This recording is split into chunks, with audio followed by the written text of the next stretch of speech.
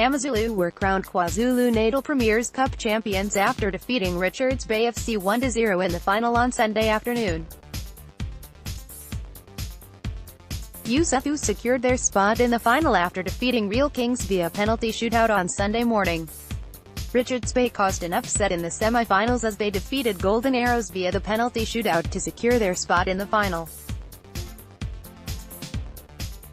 The National First Division (NFD) outfit had the first real opening after 15 minutes when Stanley Muishond picked out Micha, who fired over the crossbar from close range. However, Usuthu broke the deadlock with their first real opening midway through the first half thanks to a powerful finish from Thapelo Nyong'o. That goal proved to be the final bit of goal-mouth action as Kevin Johnson's men went into the break leading.